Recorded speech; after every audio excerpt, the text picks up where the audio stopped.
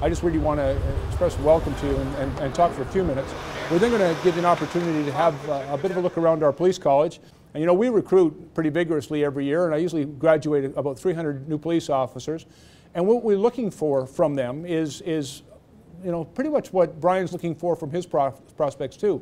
I want leaders in my organization. I want people who can make decisions. I want people with good values, people who are committed to public service and committed to a strong work ethic and willing to go out and put themselves on the line and put themselves occasionally at risk to do their duty, to do what they are sworn to do, to serve and protect the people of our city.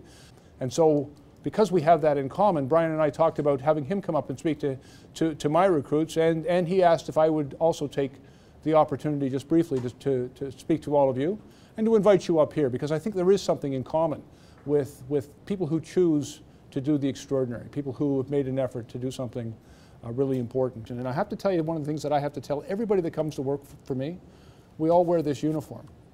You guys aspire to wear a uniform.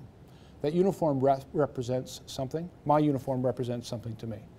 It's a symbol of the authority given to the police, but it's more than that.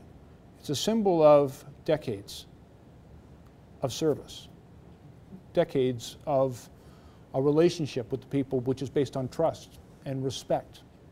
And when anyone decides to wear this uniform, the uniform of a police officer in our city, they're accepting responsibility for our reputation. They're accepting responsibility for that legacy of sacrifice and of service. And it's no different than for each of you. If you decide to put on, and you work hard to put on, the uniform of the Toronto Maple Leafs, then you accept responsibility in doing that for the Toronto Maple Leafs legacy, for their reputation. And as I tell every single one of my officers, when you go out there and do whatever it is you're going to do every day, not just at work, but in your private life, you have to recognize that the reputation of this entire organization rests on your shoulders.